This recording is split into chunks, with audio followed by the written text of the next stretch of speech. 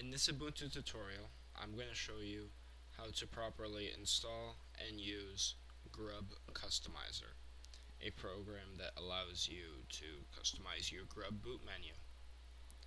So, I'm just going to open up Chrome over here, and you're going to navigate to this launchpad.net page. Link is down in the description. This PPA has the latest release of Grub Customizer. I am not sure if Grub Customizer is or is not in the Ubuntu Software Center, but it would probably be better if you use this PPA versus the Software Center to install the program, because then you can make sure you have the most recent, stable, up-to-date version of Grub Customizer. Anyway, we're going to open up the terminal after copy and pasting the bolded text in the adding this PPA to your system paragraph. And then from here, we're going to execute the command sudo app add repository, and then Control Shift V to paste that in. Press enter, enter your password,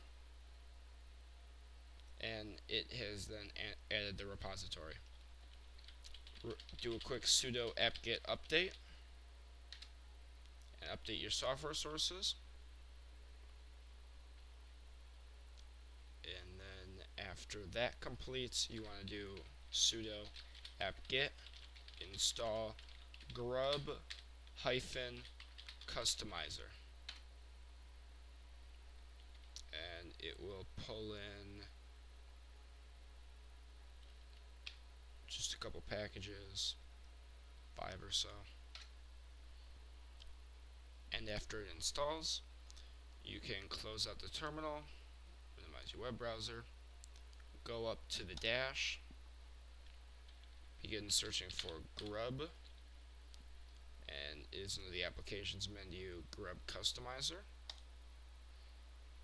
Enter your password.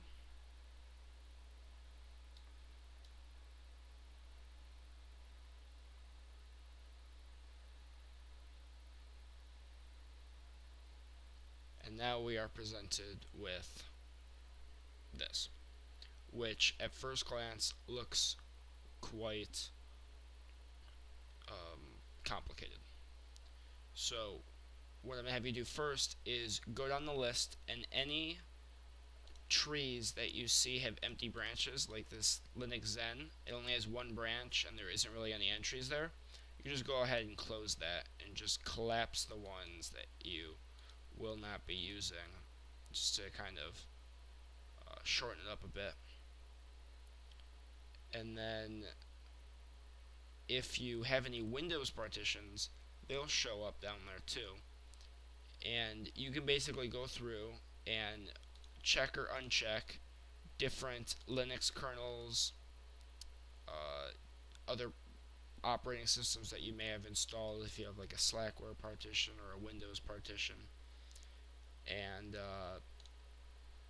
you can also, if you feel you never use it, though I do not recommend doing this, you can also disable the mem tests. I've personally never used them, but I would feel awkward, I guess, getting rid of them in the event I ever did need them.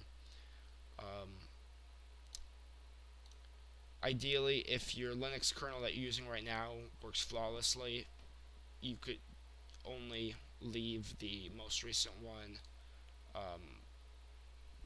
checked and uncheck all the older ones, especially since this list does get long as an Ubuntu distribution gets older and more security patches come out, and each security patch bumps it up another version number.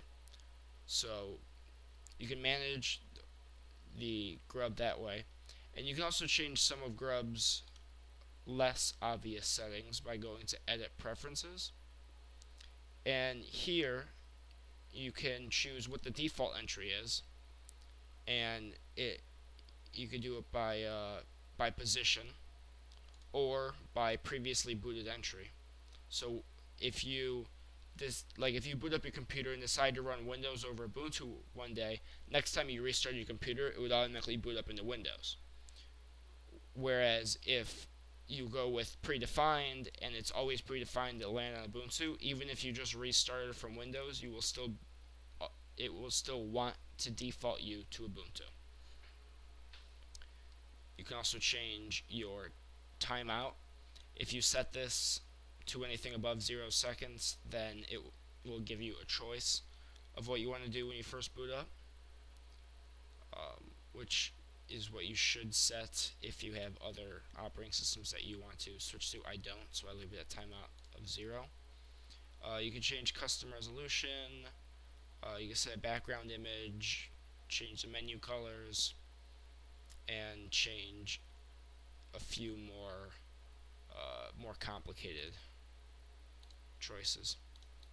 But for the most part, that is Grub Customizer in a nutshell. It is a fantastic application.